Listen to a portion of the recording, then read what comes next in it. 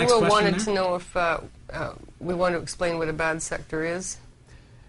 Yeah, I don't have a drive that I can demonstrate with, but you can imagine the inside of, well, I should say there's a couple different kinds of hard drives, right? Because now we've got solid-state drives. Solid-state drives don't have the moving parts. It's like your flash card in your camera or flash media. There's nothing moving there. So sectors are a very different picture when it comes to solid-state.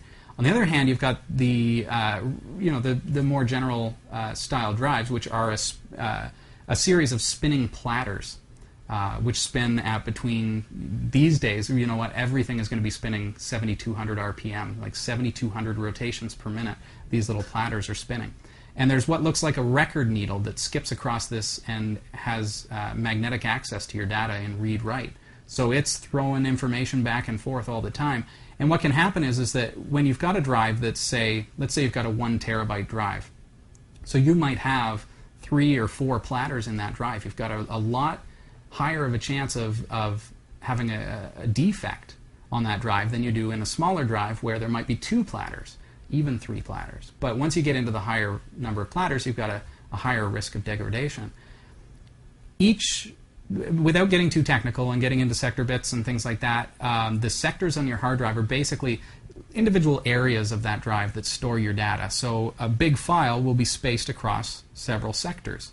In a fragmenting file system, those files can get placed in sectors all over the drive. In a non-fragmenting file system or in a defragged file system, they're going to be fairly sequential.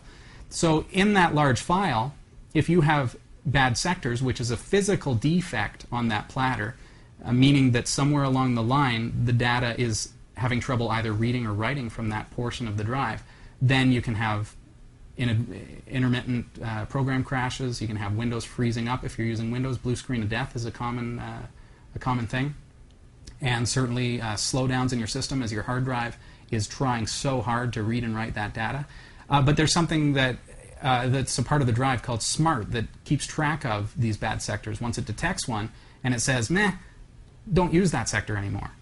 Right? So, but keeping in mind that this is quite possibly a physical defect on the drive, that thing's spinning at 7,200 RPM.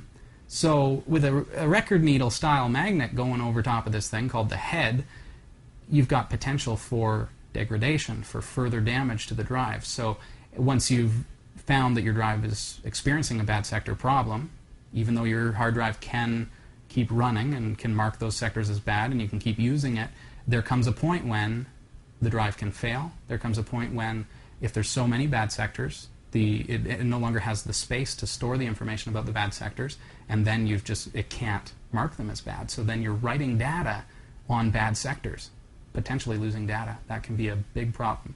So usually when that kind of thing happens, we say, okay, we can get away with it a little bit, but if it starts to grow, if we start to see more bad sectors over the course of time, it's time to replace that drive.